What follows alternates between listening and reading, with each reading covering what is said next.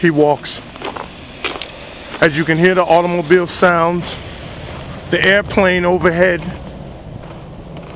a man, a poet walks. He walks to walk off all the aggression, all the animosity, all the pain that's coursing inside him.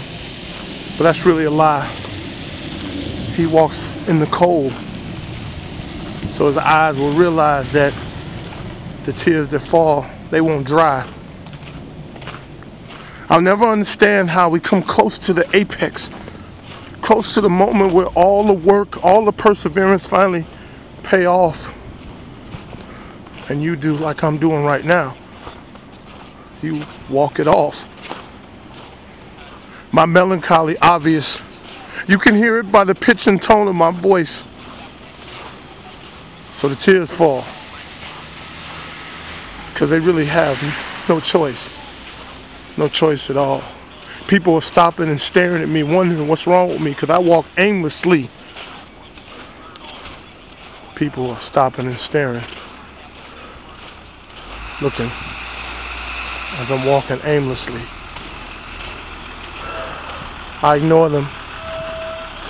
I know all the sounds. I know all the glares.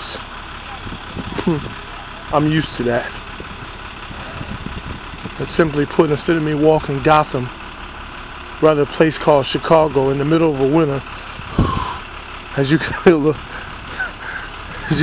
the breath coming from my mouth,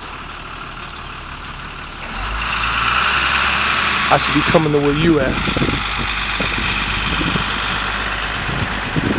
But I'm not.